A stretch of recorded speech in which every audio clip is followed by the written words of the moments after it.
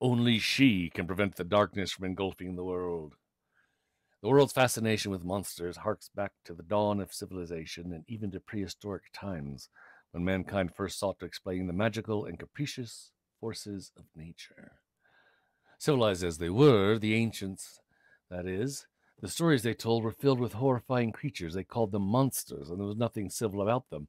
From Anteus, the bloodthirsty cannibal giant, to Hecate, the beautiful, ambitious tormentor of the dead, to the ogre Fafnir, whose guests for dinner become his dinner, the monsters of mythology embody the dark side of human nature. Their battles with Ulysses and Jason and the other heroes and heroines of legend represent the ongoing contest between all that is worst, all that is best, and all that stands in between. Tonight, we feature the Nemean lion, a murderous beast who terrorizes the people of Nemea with his ivory dagger teeth, brass talons, and impenetrable armor hide. But Nemea is merely a practice ground for this lion. His true task is to serve Zeus, king of the gods, who needs a special monster to destroy the latest threat to his rule. The latest threat to Zeus's king of the gods' rule is a sickly, undersized little girl, destined, the god king has warned, to shake his entire kingdom. Unaware of her heroic fate, the tiny Palamona falls in love with Melampus, the healer, who can revive the dead and save them from an eternity in Tartarus under Hades' brutal reign. But the healer's betrayal and Palamona's yearning for his love soon lead her to the grotesque Bullman, who employs bulls to savagely tear his victims in half, shredding their skin and bones, spilling their blood like fertilizer across his furrowed lands. The Bullman quickly prepares Palamona for a similar end, one that would leave this ancient time desperately short of heroes. Caught between a world she so much wants to love and a world she is terribly unsure of, this young girl struggles to find the answers that lie just beyond her reach. Surrounded by treacherous gods, enormous killer bees, and leather-winged demons, she must face one of the most terrifying and frightening creatures ever to walk the land, the Nemean lion. Standing alone, this brave little girl is the only one who can prevent the darkness from engulfing an already fragile world. Did you catch all that? Well, that's okay, because we're going to do the long version of this story right now. So hopefully you can hear us all good somewhere, somehow, some way, or see us on YouTube or on live stream or whatever it might be. And thank you, Mr. Quagus. Rick's got everything fixed up for us. Thank you, sir. Deep breath, and there we go. Oh, I was going to give you a program with all the players' names. I forgot. I'll send that to you next week. Atropos. Remember Atropos from last week? Atropos, Lady of the Shears, could read that scroll which held the mighty secret of what was to be. This traffic with the future lent Atropos special authority, so that she was feared by the gods themselves. Even their king, Zeus, who feared nothing, was made uneasy by Atropos.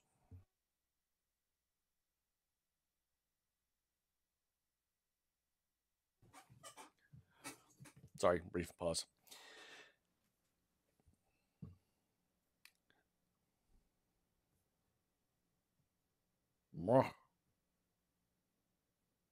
There, back again.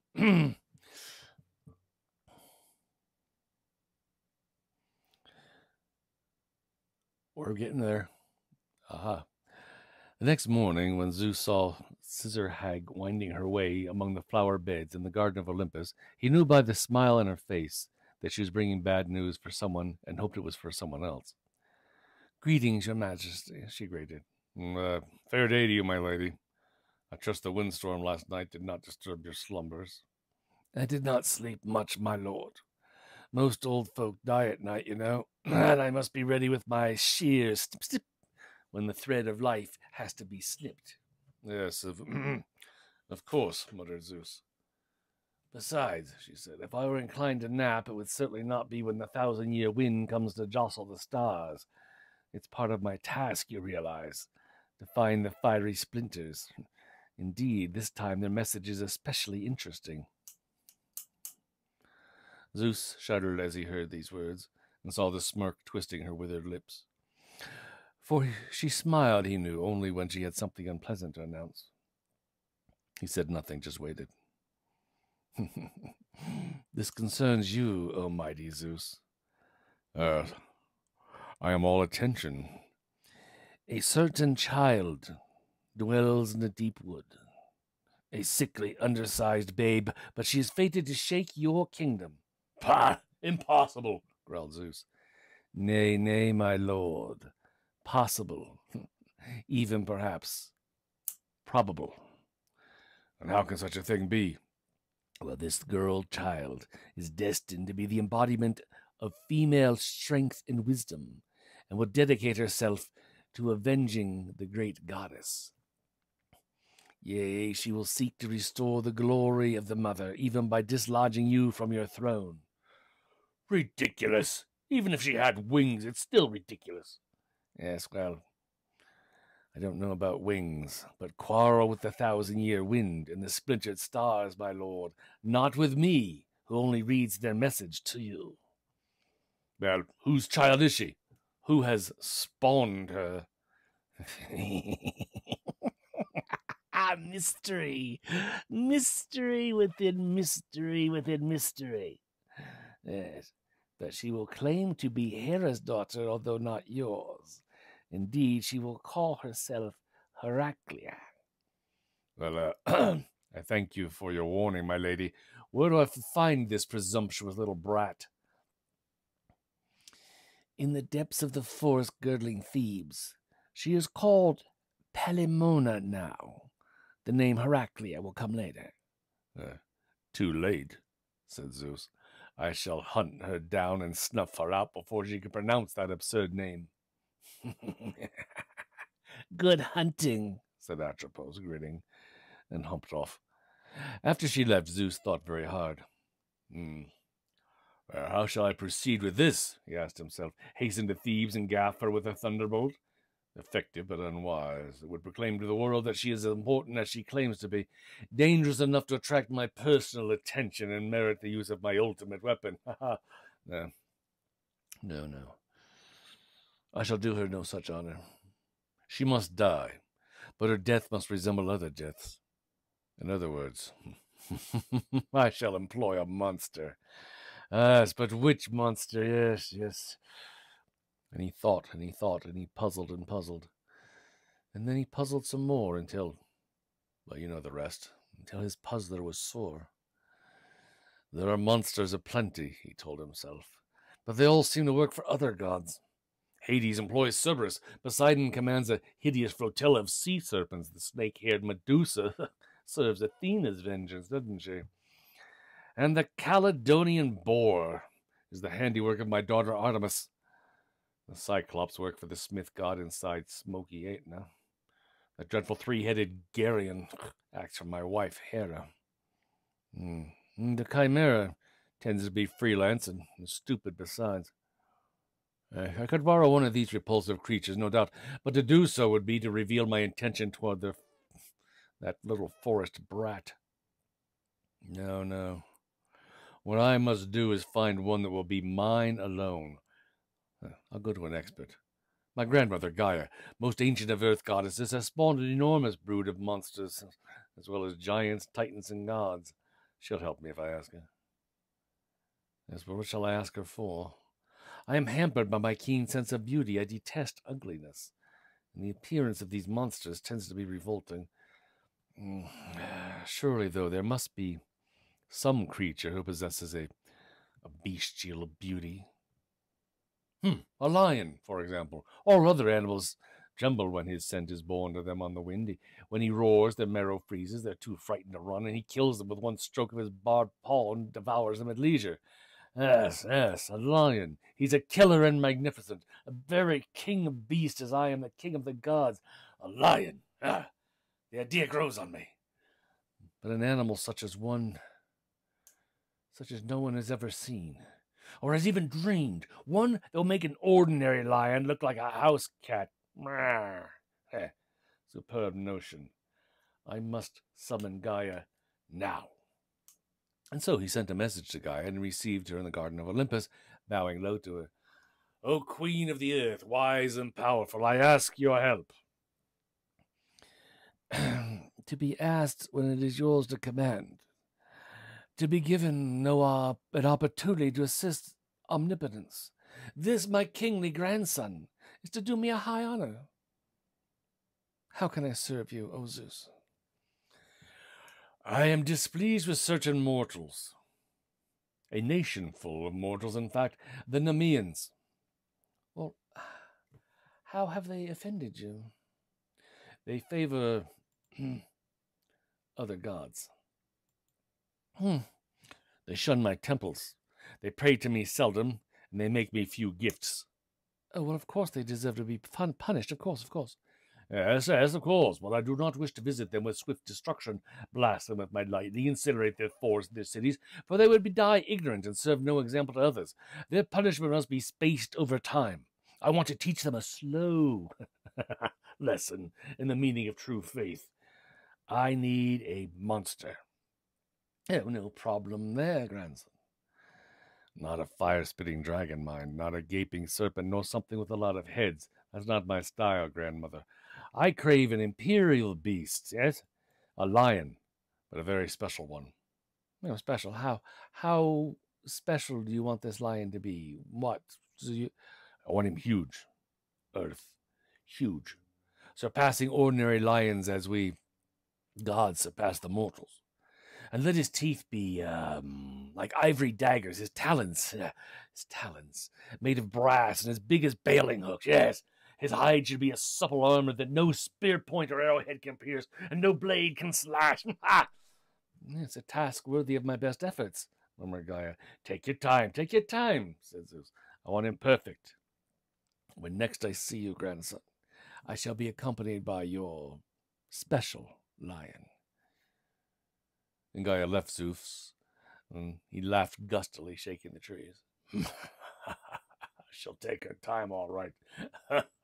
She's slow, Mother Earth. Slow but sure. However, there's no hurry. A century is a summer's afternoon to me. I can afford to be patient. I'll let the lion roam Nemea for a while, feast upon the inhabitants thereof and their cattle, and teach them the cost of impiety. He'll grow into his work, gain a reputation when I do send Heracles against him. Her death will seem entirely natural, won't it?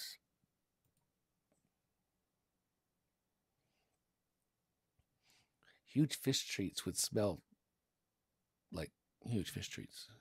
Yes. Chapter 2. The Waif.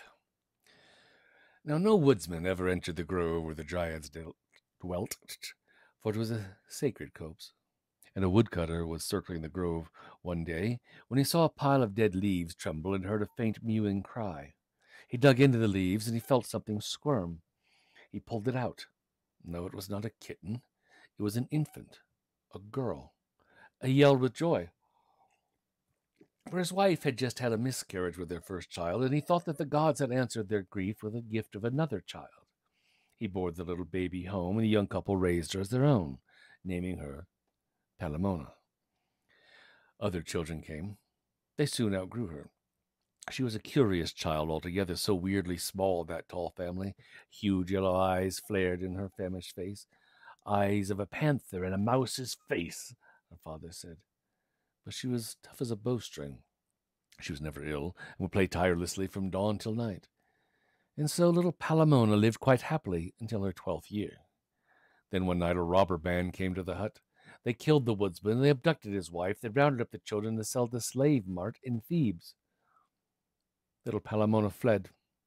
A robber chased her. He was a tall, gawky fellow, but she was a very fast runner despite her size and was drawing away from her pursuer. But then another robber jumped out from behind a tree and stood in her path. She tried to duck around him, but he grabbed her. She went limp. His grip slackened. Her hand flashed up, and she struck like a cat, raking his face with her nails, gouging with all her strength. Feeling the flesh pull away, he screamed and lunged for her. His face dripped blood. He did not stop to wipe it, but kept after her. She dodged under his arm and darted toward the river. Then little Palamona flung herself off the bank, flattening her body in a shallow dive. Had she wished to escape, she could have swum underwater, for she slid through the water like an eel. Yes, but Palamona did not want to escape. She wanted him to follow her into the river. She surfaced immediately. She saw him standing knee-deep, looking for her. She dived again and came up in a thick clump of weeds. She splashed to attract his attention. "Oh, Mr. Robber!"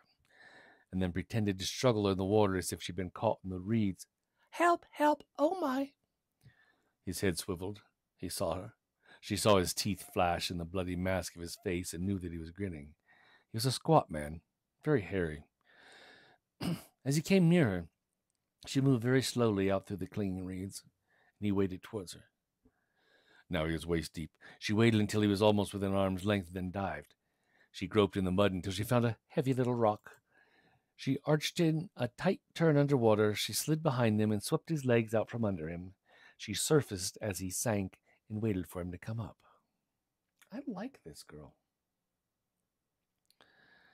As he rose, spluttering, wee little Palamona lifted her arm high and slammed the rock down on his head. He grunted and collapsed. She stood shoulder deep, watching the bubbles rise. She saw the water changing color and couldn't bear the idea of his blood fouling her river. She went under, seized him by the hair, and dragged him up. His eyes were closed. His face was greenish-white. He did not seem to be breathing. Oh, dear. She shifted her grip and held him beneath the armpits. Blood seeped through his soaked hair. She dragged him to the shore and let him drop. She took off her tunic and washed it in the river, beating it against a flat rock. Then she dived again and swam underwater, keeping away from the clump of reeds, turning and corkscrewing until she felt clean. Then little Palamona came out, put on her wet tunic, and went to look at the robber. Yes, the robber lay there, motionless. His hair was a mat of blood. Fat blue flies buzzed slowly about his head. She felt her stomach churning and fought back nausea, trying to cling to triumph. Flies clawed about his head. She waved them away, blaming him. Even dead, he kept attacking her, smearing her with filth. But was he dead? Was that not a thread of pulse in his fat throat? He was one of those who had killed her foster father, remember, and she needed him dead. Dead. Dead. But she did not want to touch him. Ew. She stood up and looked at the river. Its waters had turned red in the setting sun. It was fouled then forever. She would never swim in it again. She would never do anything again that she had done before. She turned and raced toward the meadow, across the meadow, away from the river, into the forest. She did not head for the hut that had been her home. No, she turned. She turned left and struck deeper into the woods. Night came, and she still moved through the trees. Wind rattled the leaves. Palamona was chilled now in her damp tunic. She welcomed the chill and drew it into her great gasping breaths. She sat at the foot of a tree, trying to let the wind blow into her mouth, sucking its coldness, feeling it shrink the hot lump of blood and flies.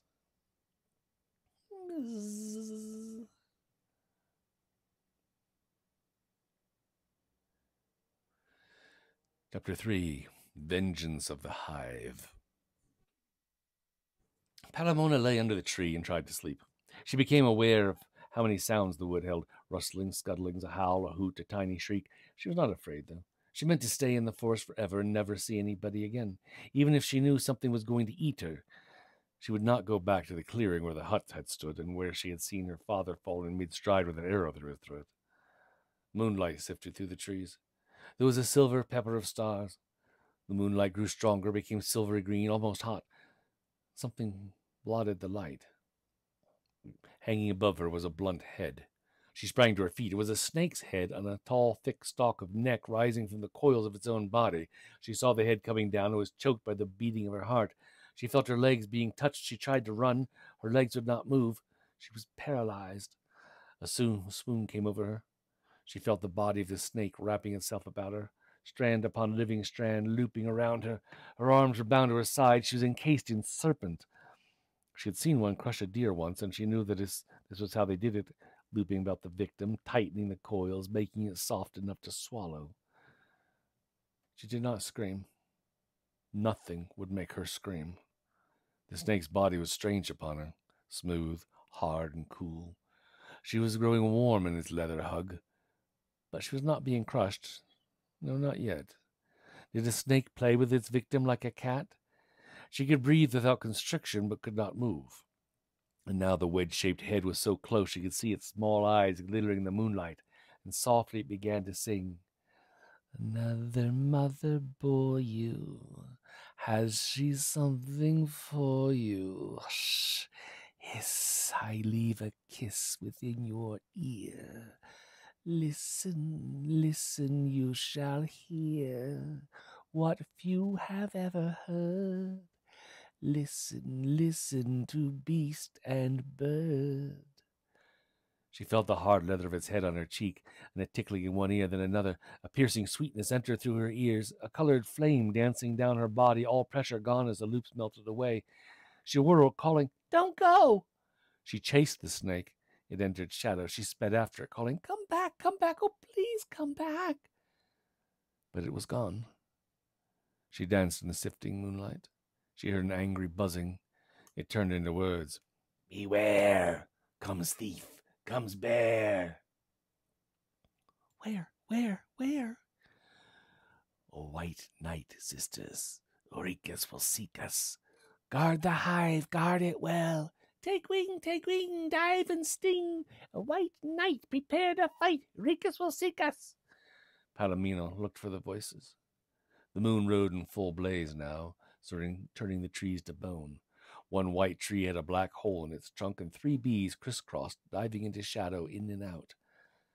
"I know what they're saying," she thought. "I can understand the language of bees. How wonderful! But who is this 𝕄𝕟𝑃 who robs their hive?" She saw a dark shape lumbering across the glade. She saw it rise terribly on 2 legs, stand tall and thick, then drop again to all 4s and pad toward the tree with its rolling gait, and she knew it was a bear. I don't think it's related to Atalanta, no. Well, maybe, I don't know. First time I'm hearing this story for the first time myself, too, so maybe this bear is related to Atalanta. I don't know. And then she saw another shape running. It wore a dark tunic. She saw the blurred whiteness of legs and arms and face. It sliced past the bear, which rose again and roared, teeth glinting. The runner did not pause, but flung himself upon the hollow tree and began to climb with amazing speed.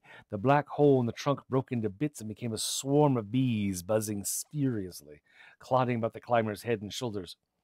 "They'll sting him to pieces," she thought. One arm flailed, brushing away the bees. The other came out of the hole. A hand stuffed something into a pouch. He reached high, clutched a branch, and swung. And Palomino, gazing in wonder, saw a face catch the moonlight, the face of youth, wrapped with excitement.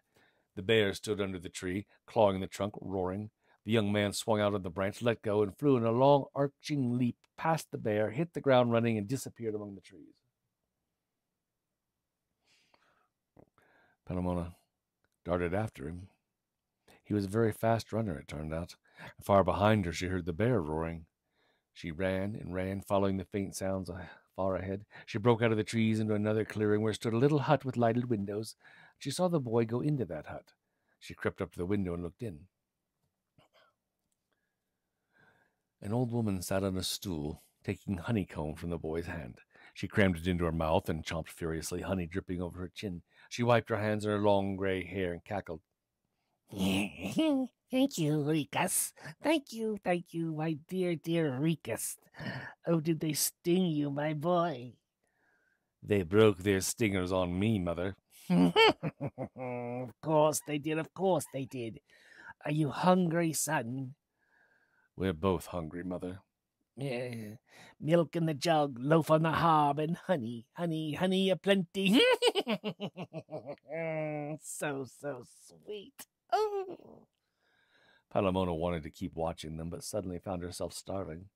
She had not eaten since the middle of the day before. She left the hut and went back into the wood herself. She saw a squirrel and heard herself say, "Fetch me some nuts, little brother." In a chirring little voice she did not recognize as her own. "Little brother, I'm lost and hungry. Bring me some nuts, please." "All gone. None left. Slim pickings," said the squirrel. "There's a berry bush in that thicket yonder. You can eat your fill." "Well, thank you," said Palomino, who went off thinking, "You're lying, you furry little rat. You have nuts aplenty in your hoard." But she found a bush loaded with berries and gorged herself, ate until she could eat no more.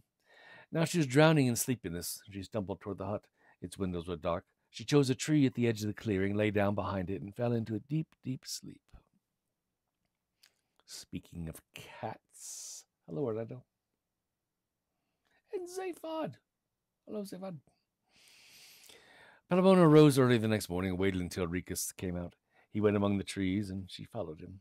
She followed him all day long as he rambled the wood. He did not meet anyone. He fished and picked berries and poked into every hollow tree looking for more beehives. She went where he went, stopped when he stopped, keeping herself hidden. He went home for lunch, bearing a fish wrapped in wet leaves and berries and a pouch full of honeycombs. Again, Palamona stationed herself at the window hole and saw the old woman stuffing herself.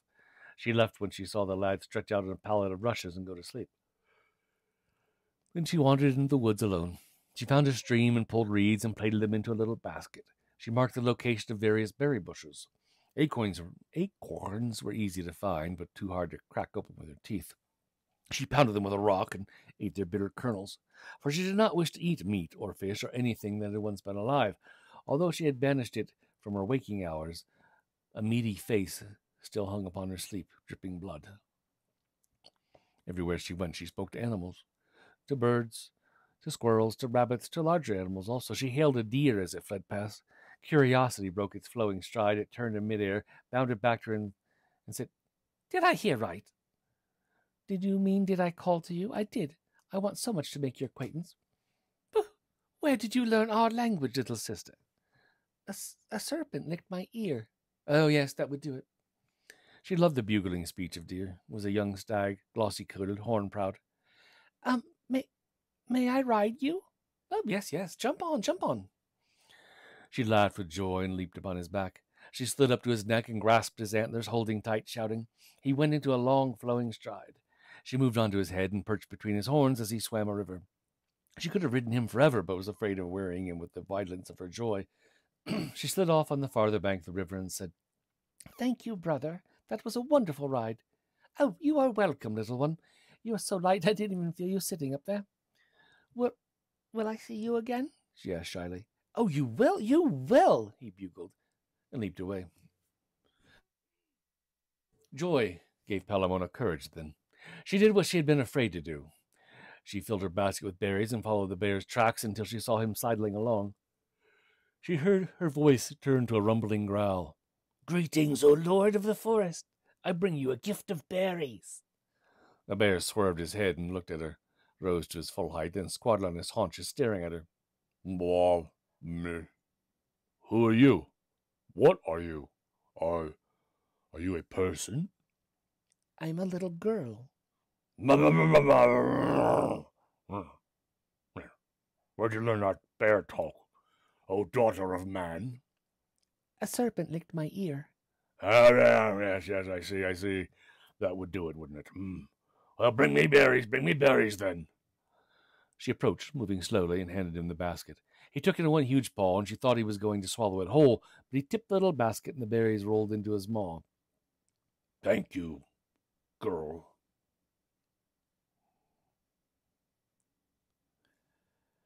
"Can we be friends, my lord?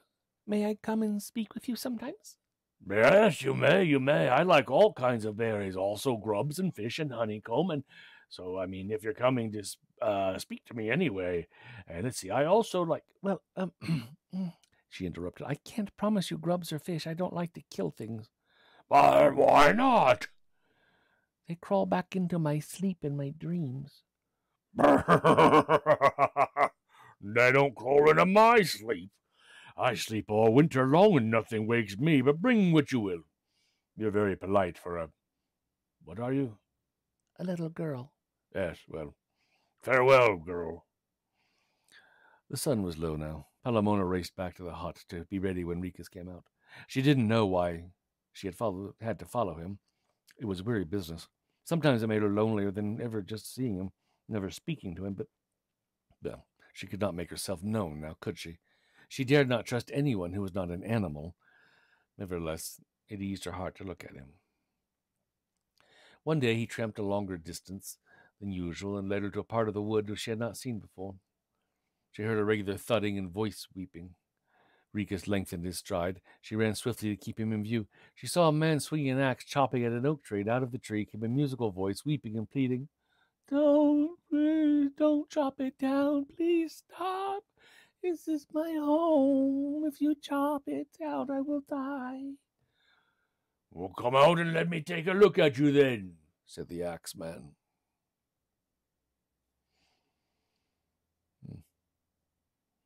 Will you stop chopping if I do? I can tell you this. If you don't come out, I won't stop chopping. A green-clad figure, tall and pliant, came glicing out of the tree. The man leaned on his axe, grinning at her. Palamona felt a spasm of hatred shake her. The way he was looking at the green-clad one reminded her of the robber she had killed. Rikus had stepped into the shadow of another tree and was watching them. Well, well, you are a pretty one, aren't you? Leered the man with the axe. I am a dryad, good sir. My life is attached to the tree in which I dwell. If it falls, I die. Nonsense. I know how to keep you happy, but I've got to cut down this tree, because I'm a woodsman, you see, and that's what I do. I cut down trees. He swung his axe again. Chips flew. The dryad moaned. Drop that axe, called Rikus, stepping into view. The woodsman, a hulking brute, stared at the lad, who was slender as a sapling, did not look at all dangerous. Are you speaking to me? You talking to me? Yes, I'm talking to you, you greasy tree butcher. Why, you little meddler, I'll chop you into 1,000 pieces and feed you to the crows. Axe whirling, he rushed across the clearing to Rikus, who vanished. Palamona saw that he had simply leaped up, caught a low branch, and swung out of reach. The axeman crouched, moving in a slow circle, seeking his enemy. Ah, where are you, you little woodlouse? I thought you wanted to fight. The lad flung himself off the limb, landing square on the man's shoulder, knocking the axe from his hand, burying him to the ground, and before he could rise, the youth leaped away, snatched up the axe, and smote off the woodsman's head. The dryad laughed, a high, keening shriek of laugh, and kicked the head back toward its spouting neck. He makes an ugly corpse, she said, but he'll be picked clean by tomorrow. She glided toward Rikus, caught him by the hand, and smiled at him. Thank you, good sir. Palamona saw how beautiful she was. She saw the dryad, who was taller than the boy, take his face between her long hands and slowly begin to kiss him. Little, nibbling kisses, and then a long kiss upon the lips. Her body seemed to twine like a vine about the boy, and Palamona shuddered, confused by what she was feeling, unable to look away. Ah, my sweetling, my brave one, she heard the dryad say. I must leave you now, unfortunately. The day grows old, and I must join the train of Artemis tonight and go hunting with her. It is my night to run with the goddess of the silver bow, and I dare not be absent. Oh, but, young one, I long to be with you, my handsome little stranger, my brave one, my killer of brutes, who has saved my dwelling and my life. Meet me tomorrow, won't you? And you shall have a hero's reward. Where shall I meet you? Said Rikus. Palamona could hear the hunger in his voice. I'll send you a messenger who will tell you when and where. You will know by noon. But do not fail me. Send your messenger, I'll be there. The dryad kissed him again and glided back to her tree and vanished. The next morning, instead of going to the hut, Palamona went to the oak tree, for she was eaten up by curiosity about this dryad. She had heard that one should never mess with dryads.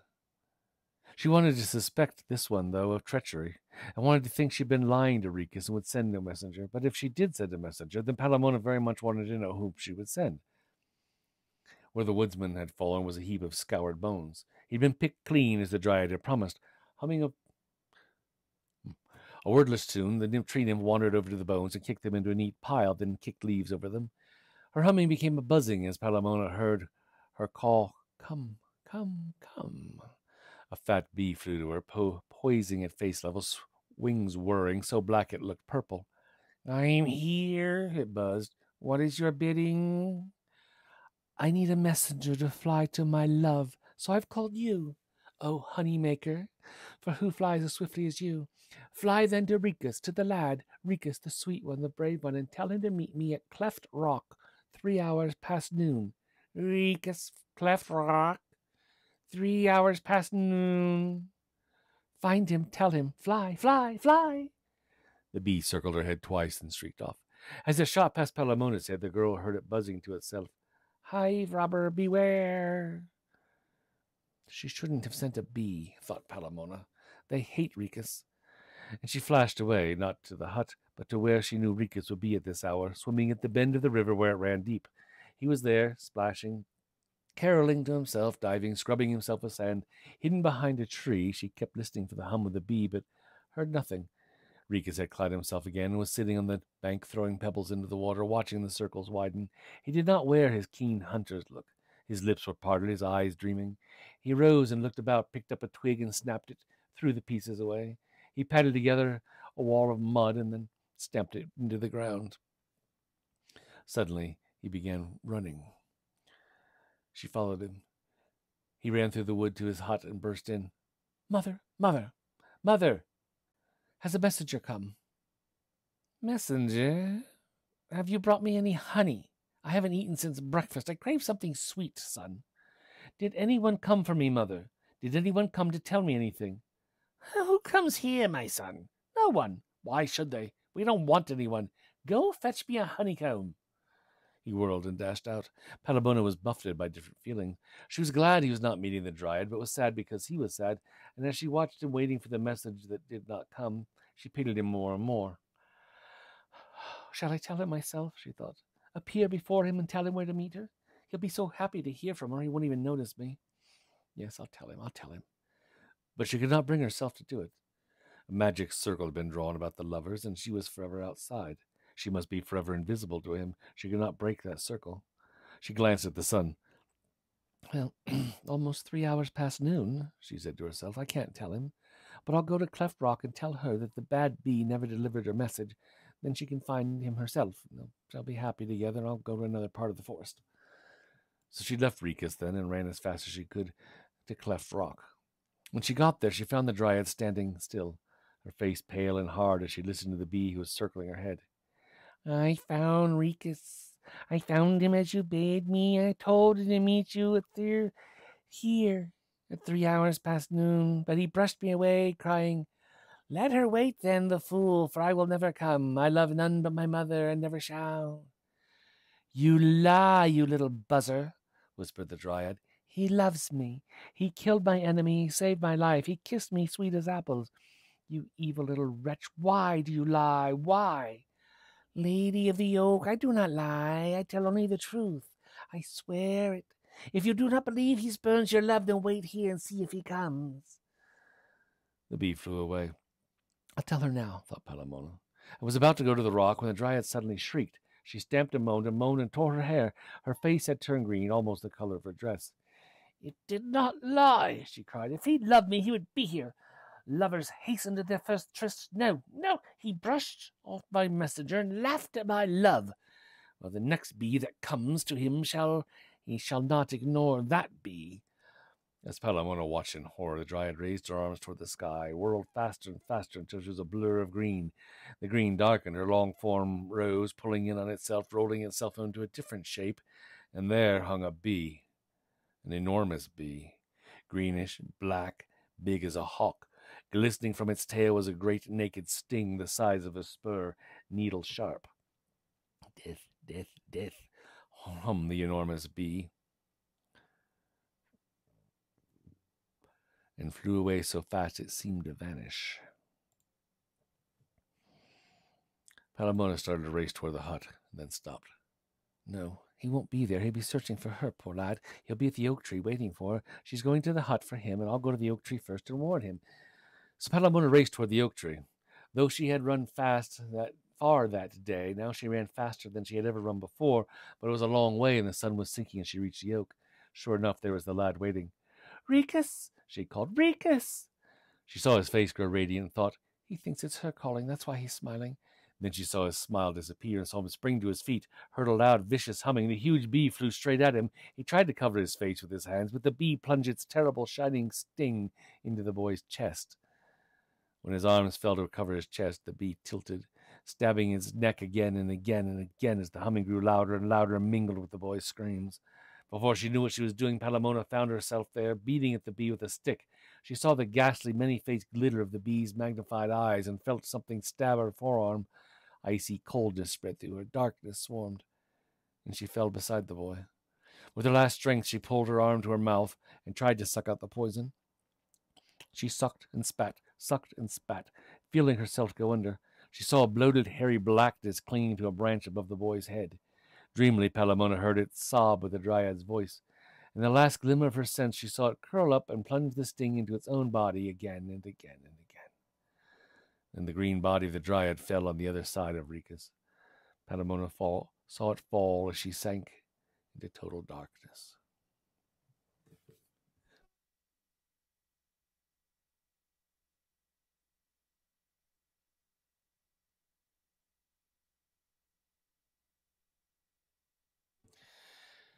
Chapter 4, The Haunted Healer. Only where the moon trembled in the river was the black skiff briefly visible. It was going too fast to be drifting in that slow current, yet it bore no sail, no oars dipped. Was someone in it? It passed too quickly to tell. And when that skiff rounded the bend past the drowned moon, it was engulfed in darkness. But someone did ride that skiff, one who did not wish to be seen. He sat in the stern, wrapped in a black cloak, face pulled into its hood, hands tucked under its skirt, so that no glimmer of him could be seen. The occasional hissing word he spoke could scarcely be distinguished from the wind among the reeds.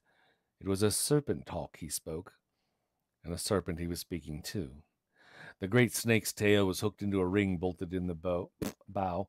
The entire 30-foot length of it lay awash as it pulled the skiff down the river. Frogs hopped frantically onto shore, fish died, birds grew still as the serpent rippled by. The only sound the man heard was a buzzing of 2 bees sipping the willow blossoms. A tiny sound, but it made the man hiss something to the snake, who stopped swimming and moved its tail so that the skiff floated under the overhanging willow. The man listened intently to what the bees were saying, and then he hissed again. The serpent glided to shore, beaching the boat. The man climbed out and began to hurry through the trees, the serpent slithering alongside. But the man could not go fast. He limped. He spoke again to the snake, who immediately flowed up a tree, then swung down from a branch, and the man climbed him like a rope. He rode the serpent then as the strand of living muscle thrust itself from tree to tree in a smooth rush, going so swiftly that the man had to put his arms over his face to ward off the whipping branches. Then they came to a clearing in the forest, and there stood a huge oak, and under that huge oak tree lay 3 bodies. The man hissed. The snake wrapped itself about a limb and let itself hang to the ground, and the man slid down. Palamona felt herself being pulled up through the fathoms of darkness. It was as if someone had noosed her while she was swimming under water and was pulling her up before she was ready. She arched her body, trying to curve downward into a dive again, trying to plunge back into that icy nullity. "Convulsion," she heard someone mutter. She felt her hands upon her. Firm hands, swimming over her body, spreading in oily warmth. Mercilessly, light and heat invaded her, piercing her to the marrow, dragging her up into the agony of consciousness. She opened her eyes. A face floated above her. White hair, white beard, burning black eyes. A serpent's head dipped in next to the man's head and poised there, looking down at her. She tried to greet him, but couldn't make her voice work. The man's wrinkles kindled. He smiled, snag-toothed. She saw him lift a vial and pour a little oil into the cup of his hand. His hand came down on her again. They were very gentle hands, hard behind the softness, moving with great authority upon her belly, her legs, her shoulders, her chest. She felt the soles of her feet being massaged, and each arm slowly along its whole length. Wrist and knuckle and palm. Fingers forked her nose, moving down her cheekbones, over lips and chin, and where the hands moved, they dragged sleep behind them. Now she slid into a different darkness. And when she awoke again, the light had changed. It had been torchlight before, flickering and ruddy. Now there was a pale seepage from one side, and against it the man's head, black as a cutout. She was in a cave, she saw. She lay on a pile of rushes. He was sitting at the mouth of the cave, chin on chest, asleep, and the serpent was gone. She lay there, breathing easily, smelling the damp mustiness of the cave, the sweet odor of freshly cut rushes. There was a heaviness on her arm. She turned her head to look at it. The arm was bandaged. She lifted it, flexed it. There was a soreness. She sat up, trying to make no noise. She stared at the sleeping man, impatient of the faulty light, because of all she could see was his hair and beard. Something flickered behind his head. The flicker became a warmth. A swarm, a foul stench filled the air. They were bats. They had leathery wings. Not bats. They had brass claws and tiny hag faces. She screamed. They screamed. The man was on his feet. He scooped up 2 rocks and clapped them together, catching one of the things between. It fell to the ground, but was not crushed. It scuttled out, trailing one wing. They circled his head, diving at him, trying to gouge his face with their brass claws. He clapped his rocks furiously. They screamed in chorus and flew away. He hurled the rocks after them. He turned to her. Come, come. Ah, it stinks in here. He left the cave, and she followed. She could not believe that so deep a voice had come out of this small, emaciated, limping man. He sat cross-legged, twirling a fire stick into a log. A spark winked. He blew on it gently, fed it twigs. It fattened into flame. He dipped into his pouch and pinched out some dust, which he dropped onto the fire. A fragrance arose. He waved his hand, sending the smoke into the mouth of the cave. That will drive out the stench. What were they? What were those things? 𝕄𝕠𝕟𝕤𝕥. What's that? They are the small demons who attend Hecate, queen of the harpies, as she goes around and toddlers tormenting the shades. These scurvy creatures have 1 donkey's hoof each and 1 brass hoof. Their hands are claws, they have leather wings, and sometimes are sent up here on special errands. What kind of errands? The kind you saw. They are sent to torment me in the first place, also to report what I'm doing. Why? Why would anyone want to torment you? They serve Hecate. Hecate serves Hades, king of the dead, and Hades hates me. The serpent thrust swiftly between them. He cast a single loop about Palamona's shoulders, put his head hard against her cheek, then whisked away and coiled between them, rising out of his coils till his head was level with the man's. Did they come again? The snake asked. Yes, they did. So much for black cloaks and night marches. It's no good. They find you wherever you go. You simply must not go anywhere. Do I have a choice? Said the man. Choice? You? Are you not the great spokesman for choice, even among the helpless? Are you not he who preaches that illness itself is a matter of choice? Yes. Sometimes I regret having taught you logic, said the man. I wish you could teach the essence of serpent lore. I wish I could teach it to you, which is self-preservation. Why does Hades hate you? Said Palamona. My eloquent friend will tell you, said the man. Stand up, please. The man knelt down as she stood up and put his ear to her chest, listened, then moved it to another place. She stared at the white head under her eyes. She could see the pink skull underneath and smell its piney smell. She clung to the snake's hissing voice. The man is Melampus, the healer. So miraculous are his skills that he pulls people back from the brink of death. In fact, he has been known to retrieve those who have gone over the brink. Thus he robs Hades of subjects and is loathed by that dread lord. 𝕄𝕠𝕟𝕥 were sent against him today. The next time it may be the Furies, and they are a different matter, 1,000 times worse. They'll scourge the flesh from his bones. His only hope is to let the dying die, and not meddle with the dead at all. True, muttered the man. He ruffled Palamona's hair and arose. They're all right, my girl. You'll be able to take that bandage off in a day or so. Let us go, master, said the serpent. The sooner we're back in Thessaly, the better. You'll have to stay there no matter how many fishermen get their stupid heads bashed in. The serpent turned to Palamona. He promised me he'd keep out of sight until Hades cooled off, but this message came that the river clans there had begun to fight over fishing grounds, and battered bodies were strewn about the banks. So he forgot all about his promises.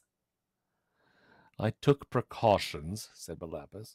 I came in deepest secrecy. No welcome, no torches, no display. I slipped in, I worked fast, and slipped out. Deepest secrecy. said the serpent. That's why the 𝕄𝕠𝑟𝕥𝕙 knew exactly where to find you. They wouldn't have known if we hadn't stopped to do what had to be done. Yes, said the serpent. We would have been in Thessaly by now, except he heard some bees bragging about people stung to death and the honor of the hive upheld. So the good doctor let his skiff come inland and restored the others and worked on you all night. Delighted to see that you're yourself again, little one. But now I must get him into hiding before Hades learns that he has been deprived of 3 perfectly good corpses in one night. Melampus had put on his black cloak. I'm ready, he said. Take me with you, said the girl. What? I want to go with you. No, no, no, no, no, no, no. Please, sir, I'm so lonesome. The people I lived with, the woodsman's family, were all killed or kidnapped, all except me. I have no friends here except a few animals, and this young man who doesn't even know he's my friend, and he's dead, only he's not dead because you brought him back. But still, please, take me. Impossible. Please, I need to go with you. You don't know what you're asking. I live alone except for this fellow now and then and some other attendant beasts. Because of Hades' anger, I don't even treat humans anymore, if I can avoid it, just animals. I live the simplest, roughest kind of life. Oh, sounds wonderful. Please take me. She moved close, but did not dare touch him. She turned her face up so he could see all she meant. As I see it, doctor, said the serpent, she might be useful. I licked her ear, you know. She understands the language of beast and bird. You could use an unsalaried assistant in that unpaid practice of yours. Oh, why did you come to her with a gift of tongues? I was sent. I see. He had not looked down into her face. Now he did. The black fire of his eyes stabbed down into hers. Oh. By all the fiends of hell, have I not enough troubles that I have to take on this weird little runaway? She shivered in the rough music of his voice. Oh, thank you, she whispered. Again that night, the black skiff slid down to the river, towed by the serpent. There was no moon, and Melampus sat in the stern with his head unhooded. Palamona crouched in the bow, listening to the frogs and birds who fell silent as the snake passed. The smooth rush through the darkness, the faint chorus of strange, intelligible voices resembled the voyages of sleep, and she was terrified lest she awake in the woodsman's hut. Having dreamed the bloody head and swift Rhecus and the giant bee, having dreamed the hands of Melampus, must she awake to find herself as she had been before dread and joy? But she was awake. It was all happening. She was on her way to Thessaly with him, and the joy swelled until she could not sit still. She wanted to laugh, shout, sing. She wanted to jump in the river and swim, but she had been told that she must not even whisper until they came out of the river into the sea. Her thoughts began to float. She bit her hand to keep herself awake. She resolved not to sleep until they reached Thessaly. Until then, there was still some chance she might awaken into the old mode, dwarfed, frozen, calling after playmates who ran away. The trees paled, birds clamored, Palamona slept. They passed through the mouth of the river and into the sea. The serpent pulled the boat around a headland and held it still as Melampus raised sail and fixed a rudder oar. The serpent swam to the stern and raised his head. I must go now. Thank you, friend, said Melampus. I'll come to you as soon as I can. I know. Please go into hiding. I mean to keep out of sight. Farewell, said the snake and slid away. Palamona awoke to a tilting sail and new movements. A surge in her lilt. She rubbed her eyes. They had come out of the darkness into a great wash of light. Melampus sat in the stern, steering with a big hinged oar. The wind tugged at his hair and beard. Good morning, he said. Good morning, she said. It's 8 p.m. No, you dreamed it, little one. It's morning time. Oh, so we don't have to end our story just yet? Not yet, little one. There'll be a couple more minutes. I see. And so I repeat myself. Good morning. Where did the serpent go? To his master. Doesn't he belong to you? No one owns him, not even Apollo, whom he serves. He is an oracular serpent, one of the 7 sacred pythons of Delphi, but he is the wiliest of all, and other gods borrow him for special tasks. Befriending me was his own idea. He comes to me whenever he can, but it cannot be often, for I am no favorite of the gods. I thought only Hades hated you. Oh, he's the worst.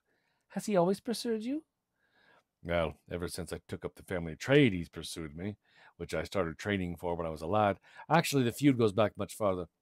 It began with my ancestor, Asclepius, who was a healer such as the world has never seen. He answered every call, took no fee, and descended upon battlefields more swiftly than the vultures to work among the wounded. He saved so many people that he kindled the wrath of Hades, that black, curling rage that will pursue Asclepius unto the last generation. He fell silent and gazed across the water. Tell, cried Palamona. Ah, well, said the man. Hades came like a whirlwind out of Tartarus, roaring up the slope of Olympus. He appeared before Zeus and lodged his complaint. The king of the gods listened attentively to his eldest brother, who accused Asclepius of trespass, robbery, and sacrilege, of offending the dignity of all the gods by challenging the authority of any god.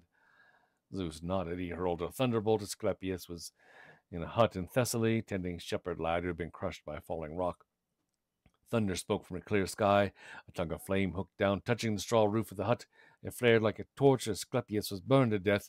The shepherd also, his parents, and his dog. I hate Zeus, cried the girl. Hush, hush, never say that. I don't care. I do.